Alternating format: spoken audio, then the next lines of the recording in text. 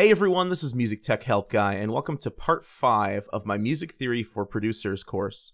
In this video, I want to talk about the difference between simple meter and compound meter, the two main types of meter or time signatures. And we'll also go through many of the various different meters that are available and also talk about some of the ones that are the most common. So first, let's start with simple meter. We've been using 4/4 time quite a bit up to this point. We earlier referred to it as common time because it's the most common meter or time signature out there. With 4/4 time, the 4/4, the top number means there's 4 beats per measure. The bottom 4 means that the beat is a quarter note. So you have 4 quarter notes per measure. With all simple meters, this same thing is going to apply. So 3/4 time means that you have 3 quarter notes per measure, or 3 beats per measure. 2/4 means you have 2 quarter notes per measure, or 2 beats per measure.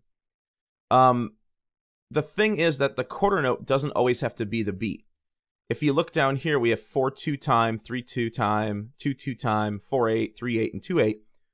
The only difference between these meters and the ones on top is that these ones have a different denomination for what the beat is. They're still felt and counted the exact same way. So 4/4 time is just 1, 2, 3, 4. 3/4 is 1, 2, 3, 1, 2, 3.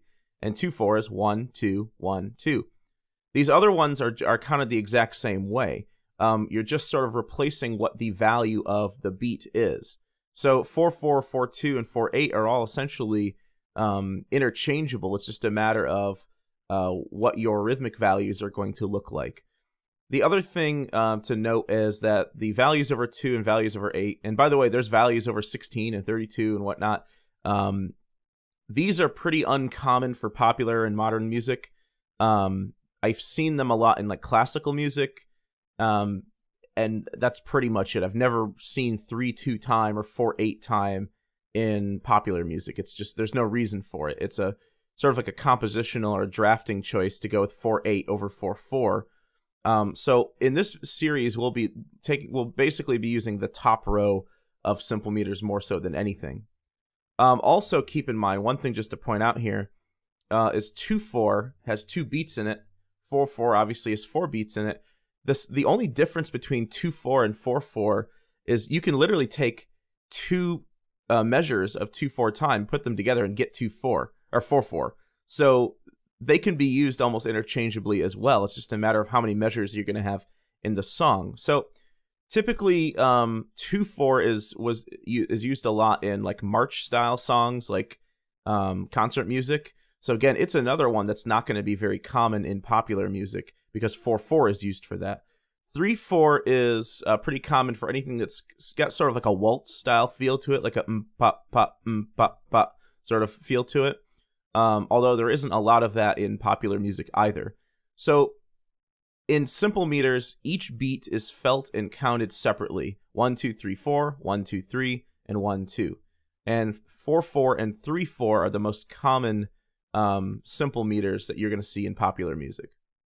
So simple meter obviously is pretty simple to understand. Let's jump down to compound meter. Now, the reason why compound meter is called compound meter is because it can be felt in 2 ways. There's a way you feel the beat, and then there's a way you can count the beat.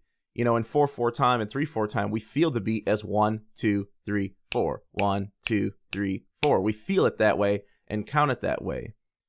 In compound meter, you can feel the beat in one way, but you count it another way. Let's take 6/8 time, for example. 6/8 means that you have 6 eighth notes per measure. The way that 6/8 can be counted is 1, 2, 3, 4, 5, 6. 1, 2, 3, 4, 5, 6. Each eighth note getting the beat as opposed to a quarter note in 4/4. The way you actually feel it is like this. Listen to my snaps.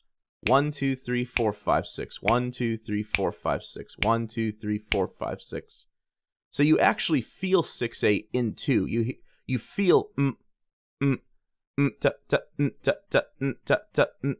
but there's this underlying subdivision or division of the beat that creates a groove that's separated into groups of 3s.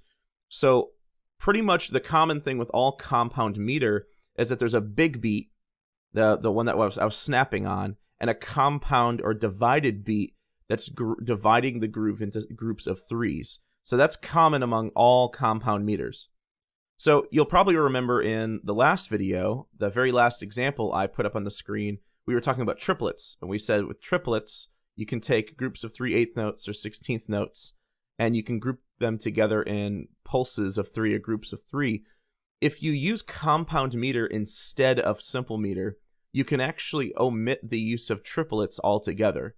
I like to always say that using 8th note triplets is kind of like taking a little chunk of compound meter and injecting it in simple meter. In compound meters, there's no need for triplets because the natural feel of the song already has that triplet feel to it. So 12/8 is 4 groups of 3/8 notes. It's the way it's felt. So you can count it 1, 2, 3, 4, 5, 6, 7, 8, 9, 10, 11, 12, but it's felt 1, 2, 3, 4, 5, 6, 7, 8, 9, 10, 11, 12. 1, 2, 3, 4, 5, 6, 7, 8, 9, 10, 11, 12. 9/8 is 3 groups of 8 notes. So it's 1, 2, 3, 4, 5, 6, 7, 8, 9. 1, 2, 3, 4, 5, 6, 7, 8, 9. And 6/8, like we said before, is 1, 2, 3, 4, 5, 6. 1, 2, 3, 4, 5, 6. So where we actually feel the beat, the big beat, is the same as simple meter. Notice we had 4, 3, and 2. Guess what? You have 4 big beats, 3 big beats, and 2 big beats in 6/8 time. It's just that the division of the beat is separated into groups of 3s. There's also other options down here like 12/4, 9/4, 9/16, 12/16. Basically, the same thing applies as with simple meter. Values over 2 and 8 are not common in simple meter, and values over 4 and 8 or 4 and 16 are not common in compound meter. Again, unless you go look at some concert music or classical music, it's not extremely common. You're almost always in modern music going to see compound meters have a denominator of 8 notes. And again, nothing, just like I said above with simple meter, nothing affects the way it's felt or counted. It's counted exactly the same. 12/16 is essentially identical to 12/8. It's not any faster. It's actually just counted. It's counted the same, just looks different. So that's really the main thing to keep in mind here. And I've said this before, and I'll probably say it again. Again, this comes from hundreds of years of tradition of traditional music. You know, it's just there are certain things that in traditional music that don't seem. It doesn't seem logical to, you know, to have 3 or 4 different ways to notate something, but there is, you know. So that's simple meter and compound meter. Let's listen to some examples of each one. So over here, I've got an example of 4/4 time. And this is actually, I put this one up here because we talked about Billie Jean being a good example of 4/4 time. This is sort of like a rough interpretation of Billie Jean, of the main idea and the bass line from Billie Jean. So let's give this a listen. 1, 2, 3, 4. 1, 2, 3, 4. So Billie Jean's got like an 8th note bass line with these sort of like chords, these syncopated chords, but the overall feeling is 4/4 time. So that one's pretty simple. Let's check out one in 3/4 time. This one's got sort of like a pop pop pop pop waltz feel to it. That's really the main thing that 3/4 is used for.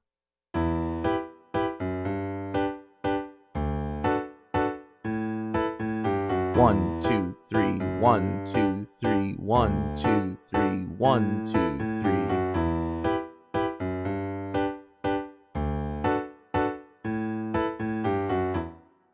And then over here I have an example of 2/4. This has the stereotypical pop pop pop pop little march feel in it. So it's got this quarter note bass line, you know, the boom boom boom boom boom boom boom boom boom boom boom, that sort of feel to it in the bass line. And the chords are on the upbeats, so you've got an 8th note rest followed by an 8th note, so they are off the beat most of the time.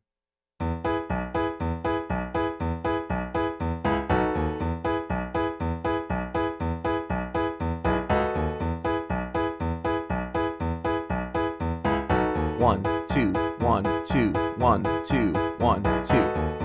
And again, we could very easily take this 2/4 example and we could put it in 4/4, and it's still going to make perfect sense.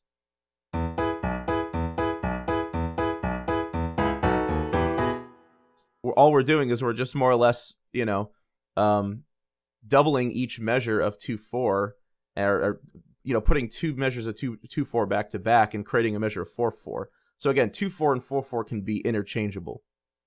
Let's take a look at 12/8. This is similar to the example I did at the end of the last video, where we've got this sort of driving bump, bump, bump, bump, bump, bump, bump, bump, bump, bump, bump in the chords. And this is really a better way to notate this type of music as opposed to the triplet example that I gave in the last video.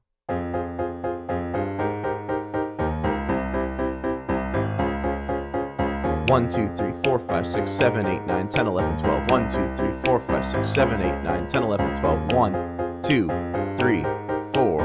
1, 2, 3, 4.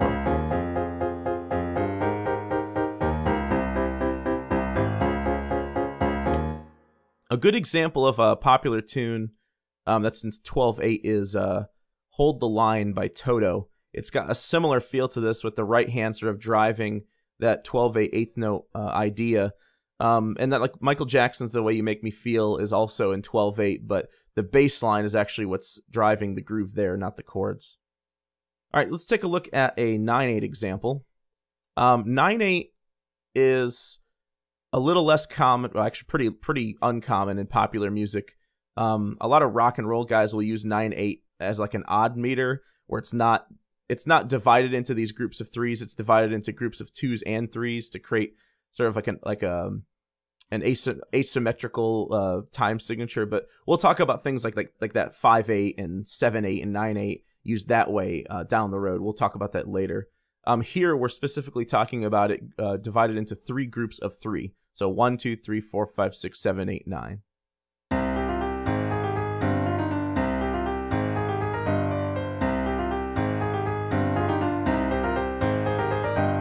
One, 2, 3, 1, 2, 3, 1, 2, 3, 4, 5, 6, 7, 8, 9. 1, 2, 3, 4, 5, 6, 7, 8, 9, 1. Yeah, I think 9/8 is one of the sort of criminally underused meters that I think really sounds cool. All right. And lastly, we've got 6/8 here. And on purpose, just to prove a point, I used the exact same example that I used from 12/8. So you notice if I go from 12/8 to 6/8, look what happens. All the notes are the same, we just have twice as many measures. So it's the exact same example from 12/8. 1, 2, 1, 2, 1, 2, 1, 2, 3, 4, 5, 6, 1, 2, 3, 4, 5, 6, 1, 2.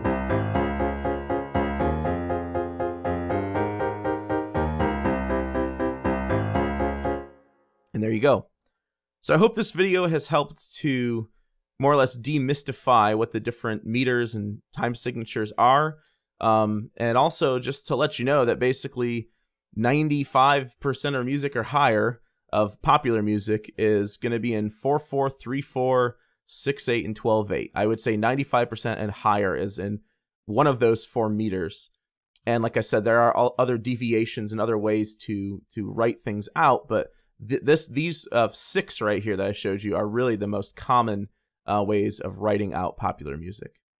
So I hope you guys enjoyed this video, and thanks for watching.